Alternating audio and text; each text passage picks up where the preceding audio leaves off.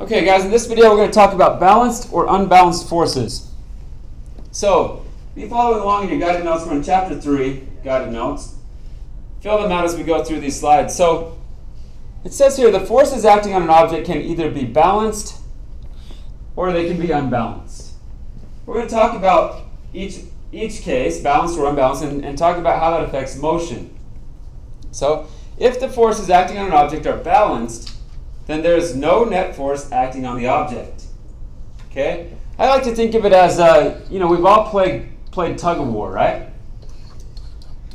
So if we have a tug of war team, okay, and they're all grabbing hold of the rope, what if these guys are pulling with 10 newtons of force? That's not very much force, is it? And these guys pull with 10 newtons of force. Are the forces balanced between them? Yeah. So what would their motion look like? If they both pulled with the same force, are they going to move? No, they're not going to move. So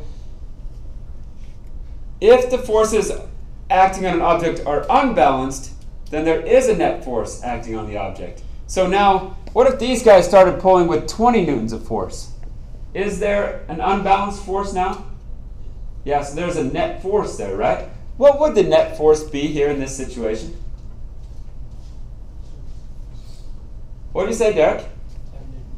10 newtons to the left would be the net force, right? Because they're pulling with 10 newtons more than the other side. So that would be your net force. Good job. Would there be motion in that case? Yes. Yes. Then they're going to start moving. Which way? Up to the left. To the left, of course, right? So, balanced forces are experienced when there's no net force acting on the object. The forces in each direction balance each other out. Okay, here's an example. This physics textbook right here, sitting on the desk. What force is pulling that physics textbook straight down? Gravity, right? Force of gravity. Just to review from last time, force of gravity, a lot of textbooks call it what? Weight. Okay, does it mean the same thing? Do you find it with the same way? Yeah. Okay, so the force of gravity is pulling it down, but that book is not moving through the desk, is it? It's just sitting there. So there must be some force that's balancing it. What is that force called? What's this force that's going straight up? It's called the normal force. Okay? And if the book is not moving, what can you say about the normal force and the force of gravity in this case? They're balanced, which means they are equal, right? Okay. It wants you to draw a free body diagram for you standing on the ground. Are the forces acting on you balanced or unbalanced? So take a second, draw you, a little stick figure, and the ground. Then draw the free body diagram with all the forces that are acting on you. Okay, so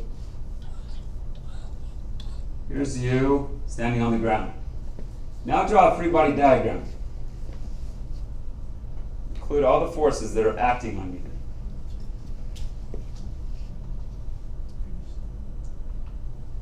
Okay, let's see if we got it. What force is pulling you down, guys? Gravity. I'm going to call it weight this time. Same thing. But are you falling through the ground? Nope. No, so there must be some force balancing that. What is it? The ground. Yeah, the ground is putting a force back on you. What do we call that force? Yeah, that's called the normal force. So the normal force is pointing straight up. What can you say about the length of these two arrows? They got to be the same length, right? They're balanced. Okay. So then it says, are the forces acting on you balanced or unbalanced? Well, you're not moving through the ground, so it must be balanced. Yeah. Okay, also draw a free body diagram for you pushing on a wall. Are the forces acting on you balanced or unbalanced? Okay, let's do the same thing. Here you are. Now you're pushing on this wall right here. Okay. So just like this, I'm pushing on the wall, right? Let's say I'm putting 10 newtons of force on the wall. I'm not pushing real hard on it. I'm just lightly pushing on the wall. Are we going through the wall? Is my hand going to go through the wall? No. How come? The wall pushes back. The wall pushes back with 10 newtons of force. Okay? Now, are the forces acting on you balanced or unbalanced? They're balanced again. They're not moving. So. Okay, let's talk about unbalanced forces now. An unbalanced force is experienced when there is a net force acting on the object. So unbalanced equals a net force. Here's an example. Okay, so this yellow object has some forces acting on it. It says there's a strong force to the left. That's why this vector arrow is way longer than the one to the right, which is very weak. Which way would this object move, guys? Isn't it pretty obvious? Yeah, if you're pushing harder to the left, there's going to be a net force to the left, which is going to cause that object to move to the left. Okay, it says draw a free body diagram for an apple falling out of a tree in mid-flight.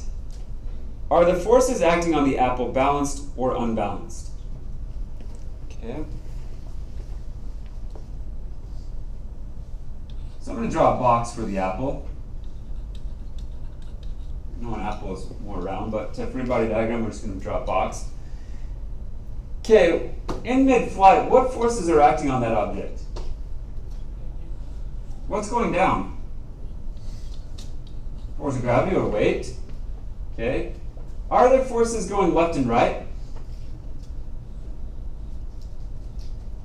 No, it's just falling out of the tree, so it's going straight down. Are there forces acting and pushing this apple up? Yes. Yes, what do we call that force? Air resistance. Yeah, the force of air resistance. Okay, so what can you say about the length of these two arrows, though? Air resistance is short. Air resistance is going to be much shorter. Yeah, good job. How do we know that? Because it's falling. Yeah, there is a net force. I always write net force with a capital F with net, as spelled out as a subscript there. We know there's a net force going straight down because it's moving down. It's falling down. There's movement there. All right. Forces will affect an object's motion in the following ways. This is very important. Number one. Okay. Number one, an object will not change its state of motion, i.e. not accelerate, unless there's a net force that acts on it. So unless you have a net force, you're not going to accelerate or change motion. Number two, if there is a net force, so now there is a net force, an unbalanced force acting on the object, it will accelerate that object. So if there's a net force, it's going to accelerate it. Number three, if there is no net force, so the forces acting on the object are balanced, the object remains at constant velocity or it remains at rest. Okay, it's either going at constant velocity or it's staying at rest. This is maybe the most important one. Okay, number two and number three. If there's a net force, what's it going to do, guys? Number two, if there's a net force, what's it going to do? Accelerate. Okay? Well, number three says if there's no net force, you're either going to be moving at constant velocity or you're going to remain at rest. So if you've got this car, you're going down the road, and let's say you got it on cruise control, and you're going 65 miles per hour. Constant velocity. Are there net forces acting on your car? Resistance. Yeah, there's a lot of forces acting on the car, but are they balanced or unbalanced? Is there a net force? That's what I'm asking. No. Okay? You've got an applied force from the engine that's propelling your car forward, right? But if you're going at cruise control, you're traveling at constant velocity, you can say that the force of friction here is equal to your applied force. Now, what happens when you press on the gas? Then you start to do what? Accelerate. When you start to accelerate, that's when the applied force becomes larger. Now there is a net force, so whenever there's a net force, you will accelerate. But if the forces are balanced, you're either going at constant velocity or you're staying at rest. Okay, we're going to talk about Newton's second law for a second. Newton's second law is very important. Okay, it says that the acceleration of an object equals the net force acting on the object divided by the object's mass. Okay, let's read that again. The acceleration of an object equals the net force acting on the object divided by the object's mass. So here's the equation for that. Acceleration of an object is equal to the force put on that object divided by the object's mass. Okay. So let's look at that equation. Let's make sense of this mathematically. What happens to the acceleration of an object, guys, if I increase the mass of the object?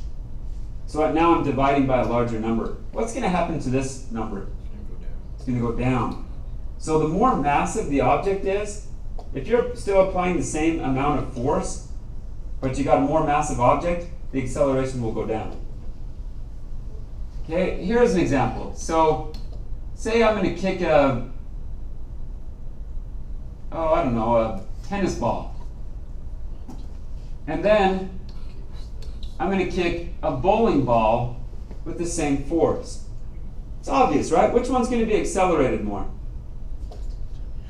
The tennis ball is accelerated more. Why?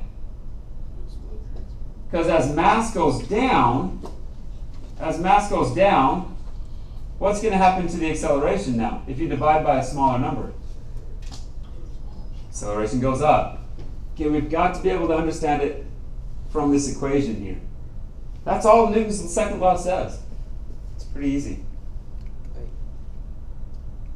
What's that? I thought you were going to switch to another slide. Okay. This equation goes along well with Newton's second law, but how you're going to see it written almost 99% of the time is this one. Newton's second law is this right here. Okay, this is Newton's second law. Force net is equal to ma. The net force is equal to the object's mass times its acceleration. That's probably the most famous equation in physics right there.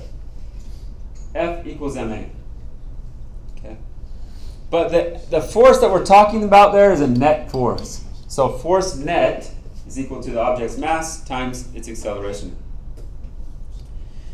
Okay, some textbooks, guys, I'd like to introduce another way of writing net force. Some physics textbooks will write this symbol. It's a Greek letter, it's sigma. It means to sum up all the forces. Well, that's the same thing as net force. So somewhere in your books, on the side, somewhere on the top or the bottom, write this. Force net is equal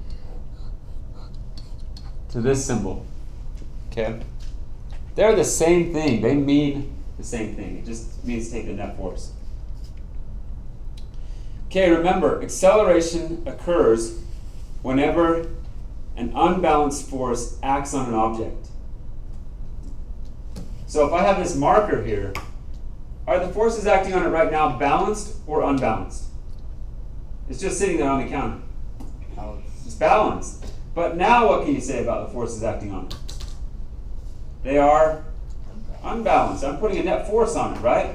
If I put a net force, what's going to happen to the marker? It's going to accelerate and move.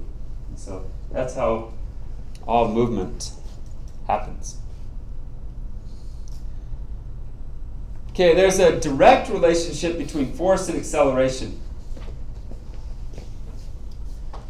There is a direct relationship between force and acceleration. The greater the force you apply to the object, the greater it will accelerate. That makes sense, right? Sam, if you're kicking the football, you're going to have to kick it harder to make a 50-yard field goal than a 20-yard field goal, right? Yeah, I mean, it's just obvious. That's pretty common sense. There's a direct relationship between force and acceleration. As force goes up, what's going to happen to acceleration, guys? It's going to go up. So as force goes up, the acceleration will go up. Now, what if force goes down? Acceleration will go down. That's what a direct relationship means. If one goes up, the other one goes up. If one goes down, the other one goes down. Okay? Now, there is an inverse relationship between mass and acceleration. So there's an inverse relationship between the mass of the object and its acceleration. The greater the mass of the object, the less it will accelerate when a given force is applied. So, yeah, let's say I'm kicking a football. Let's say I kick it with a force of 100 newtons. Okay? And then let's say I do this again, but now I kick a bowling ball with 100 newtons. Okay? So as mass goes up, mass is much higher with the bowling ball. Which one's going to accelerate more?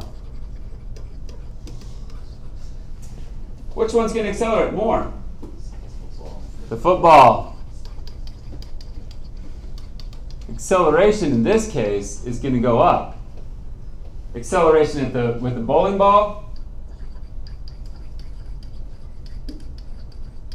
because it's more massive, will go down. Notice if one goes up, the other one goes down. That's what an inverse relationship does.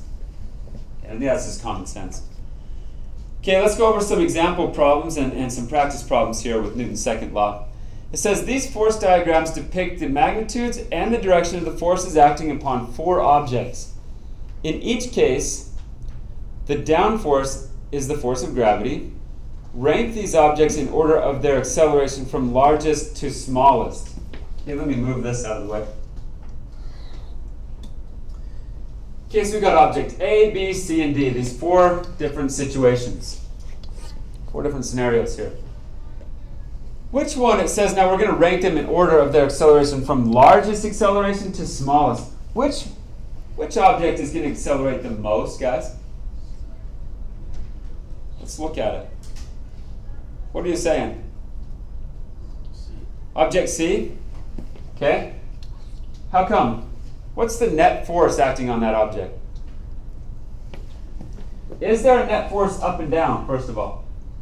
Nope. They balance each other out. 50 up balances 50 down. 10 to the left, 40 to the right. What's the net force? 30 newtons, and it's to the right, correct? 30 newtons to the right. Okay. What object is going to be accelerated next the most? A? Okay. Is there a net force up and down? 50 and 50, they balance each other out. 20 to the left, 0 to the right. What's the net force? 20 newtons to the left. So yeah, let's put object A next. Okay. Object D is next. Object D, what's the net force acting on D, guys? 15 newtons. 15, which way? To the right. 15 newtons to the right, so D comes next. And then which one's going to accelerate the least? Object B. Yeah. Look at object B, guys. Is there a net force up and down? No. What about left and right? 50 and 50 balance each other out, so the net force here is equal to 0. Okay. So let's be careful about B, though. Could it be moving? It could be. How would you describe its motion if it is moving? Constant velocity. This one could be going at a constant velocity. What can you say about A C and D though. These guys are going to be doing what? Accelerating. They are accelerating. This one's going to accelerate to the left because there's a net force of 20 to the left. Which way is this one going to be accelerating? To the right. And object D, accelerating to the right. Okay. Practice problem number 6, guys. Let's do it. It says a little boy pushes a wagon with his dog in it. The mass of the dog and the wagon together is 45 kilograms. The wagon accelerates at 0.85 meters per second squared. What force is the boy pulling with? Whenever you get a question like this and it gives you acceleration and it's asking for force, what equation should we use? What's Newton's second law? What does it say, guys? Force net is equal to what? Ma. Force equals ma. Most famous equation in physics, right there. Okay, what I always like to do is draw a picture of what's happening, okay? So we've got this wagon. I promise, guys, if you draw a picture, physics is so much easier. You can actually visualize what's happening here. Okay, the wagon has a mass, the wagon and the dog have a mass of 45 kgs. I like to put that down somewhere. Let's write all the known stuff it gives us. Okay, and the wagon accelerates, so he's pulling it, so it's accelerating at 0.85 meters per second squared. And we want to know with what force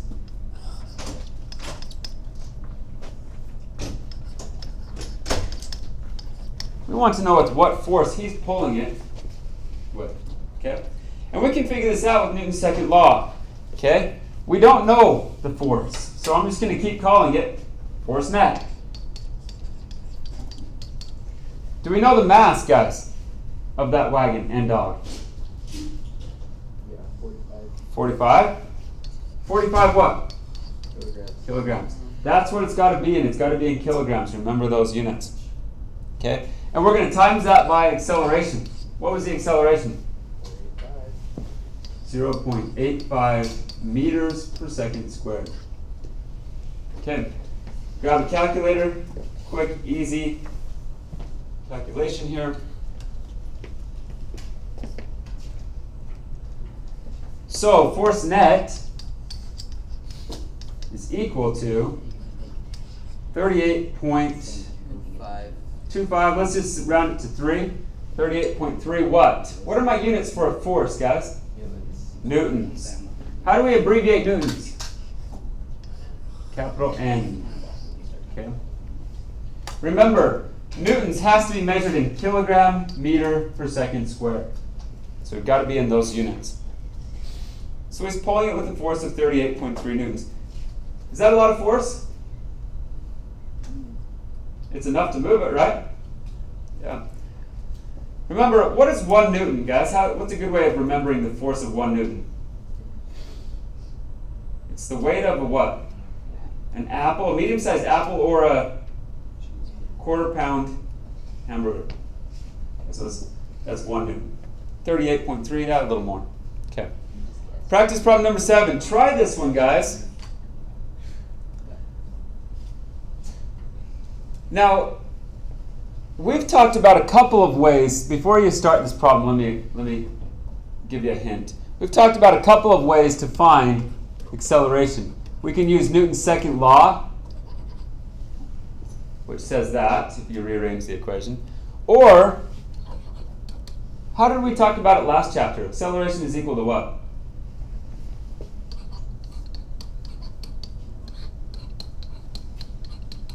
So now we have 2 ways of finding acceleration. Okay, that might be a hint that you'll need in order to solve this problem. I'm going to hit pause. Try it on your own first and see if you can get it. Okay. Okay, so let's start, guys. When I do a physics problem, I like to underline what it gives us. It says a sports car accelerates from 0 to 60 miles per hour. Now, we don't really want our units in miles per hour. But lucky for us, they gave it to us in meters per second. Okay, 60 miles per hour is 27 meters per second.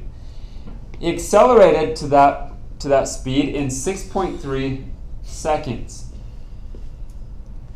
And it says the car exerts a force, so the force of 4,106 newtons. What's the mass of the car? Now when they ask us for something, I like to circle it. That's what we're looking for, mass. Do you know an equation with force and mass in it? Yeah, we just learned it, right? What is it? Most famous equation in physics? Force net is equal to what? Ma. That's Newton's second law, right there. Okay, let's see if we have enough information. Force is 4,106 newtons is equal. We don't know the mass of the car. That's what we're looking for. But we don't know A either. We don't know its acceleration yet. But is there a way we can find it? Right here. Remember last chapter. Acceleration is change in velocity over change in time. So let's use that. Velocity final minus velocity initial over time final minus time initial. Let's plug in. What was the final velocity? You guys help me out. What was the final velocity? 27 meters. 27. Good. What was the initial velocity? 0. Yeah, it started at 0. What was time final? 6.3 seconds. What was time initial? Minus 0. It's always 0, unless it states otherwise. So 27 divided by 6.3. I'm getting that the acceleration is equal to 4.29, if you round it to 2 decimal places, meters per second squared. Okay? Now we can plug this acceleration into Newton's second law. Okay? 4.29 meters per second squared. Okay. Help me out. How are we going to solve for m? We have an equation with one unknown. You're going to divide it? Both sides? Okay, cancels out over here. So 4,106 divided by 4.29. What's the mass of the car, guys? What do you guys get?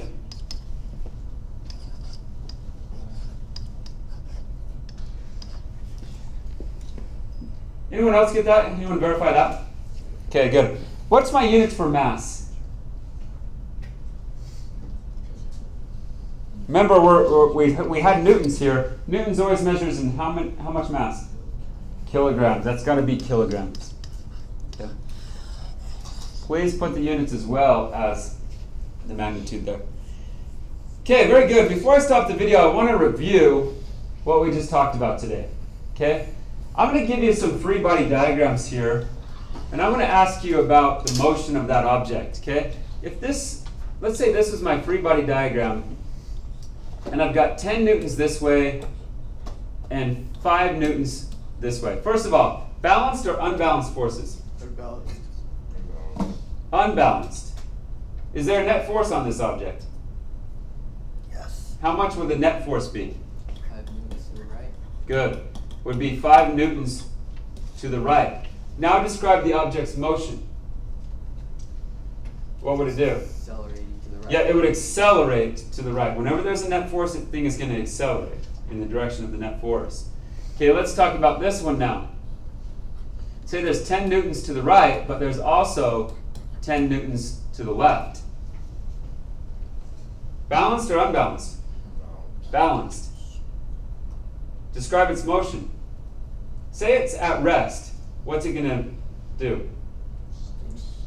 It's going to remain at rest, right? Like this pen that's on the counter, if I put 10 newtons to the right and 10 newtons to the left at the same time, what's it going to do? Well, it's just going to sit there. It's going to remain at rest.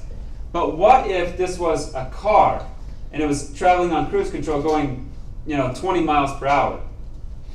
Describe how its motion is going to change there, or does it? It's constant. It's balanced, so it's going to stay at constant velocity, right? So, okay, very good. Guys, we've learned enough now to do a worksheet in the student workbook. So, free body diagrams worksheet, Newton's first law, and Newton's second law worksheets. So those three worksheets are something that you can do, and hopefully this helped.